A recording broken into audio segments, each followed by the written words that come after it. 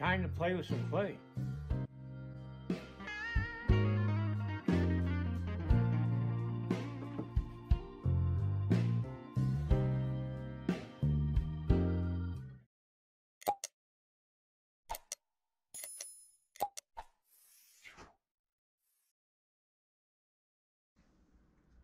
All right, this is the clay right now, so I'm going to be working on him. I need to get him his hat on. I'm not going to show that because there's a particular way I do it, and I will have that on the instructional video. I'm not going to have it here. I'm going to start working on his clothing. I've got, let me go through my stuff here. Yeah, there we go. I'm thinking about this outfit here. I did a search on Google for pioneer clothing, and that's what I came up with. That's more of a minstrel type stuff, but this would be work kind of clothing that they may have worn. I don't know if he'd have well, he probably would have the necktie on, but he probably would have had it looser. Something could have across his face when there was a dust storm or something like that. But anyway, I'll figure all that out as I work on it. I'm thinking about putting a blanket on him and over her. And I'm not going to put it over her as far up as I thought I was going to. Of course, I could change my mind. You never know. But I'm going to have it coming down and have his arm exposed and then going underneath the blanket, pushing it up against or across his chest and up against her. So it just would add to the design, but it would also free up this arm here with a sleeve and everything like that. And I think that roomy sleeve would look dynamite. I just got to figure all that out. But I'm going to get started on this, and we'll see how far I get. All right, I've put his hat on, his head. This is going to be the last thing I do today. Tomorrow I'll start on his clothing. I wanted to get this hat just right, so it took a little time to do that. And all I'm doing now is trying to get some character into it.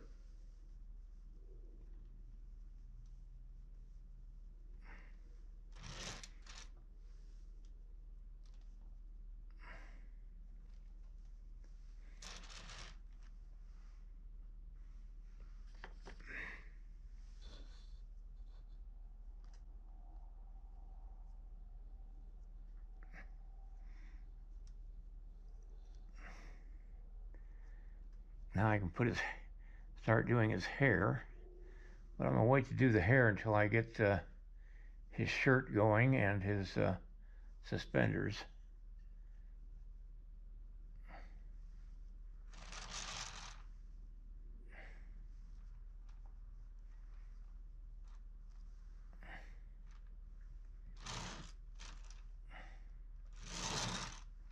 I'm trying to give the hat a worn look, like it's been used to slap a oxen or two during the time I've been on the trail, caught in rainstorms, run over by the wagon because of a windstorm and it blew it off his head, and maybe it fell underneath the wagon wheel of somebody's wagon.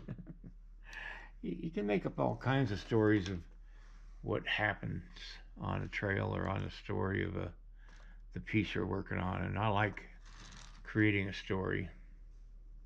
That's the difference between modern art and representational art. I'm creating a story. It's like writing a novel, but without words, just with shapes and all that stuff.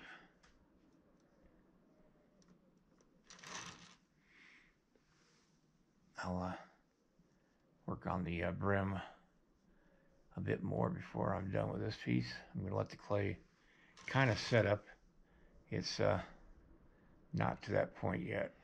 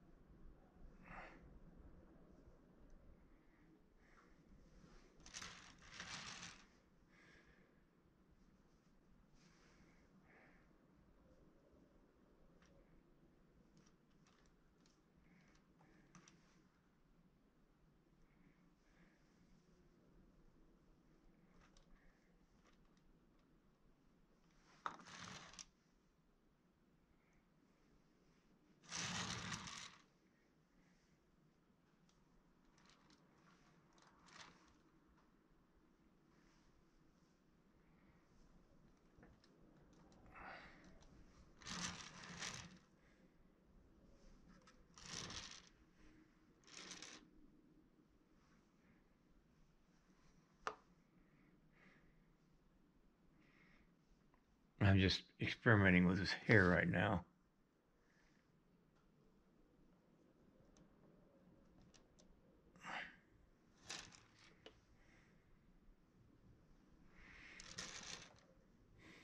Kind of like that.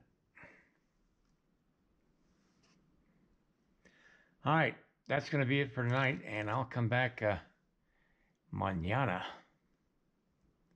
and work on it a bit more.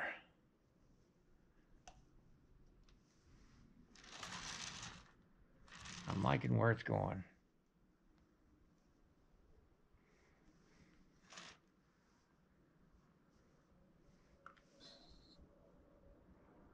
Just want a little bit more of a dip right there.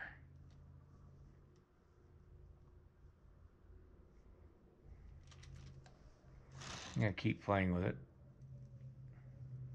I like the size of the brim. It's not too big. It's not flamboyant. It's just keeps the rain off his head and the sun off his face. And that's the primary reason they, back in the old days, they'd use it to drink out of, to protect themselves from the rain, and to give water to their horse. Use it for a lot of things.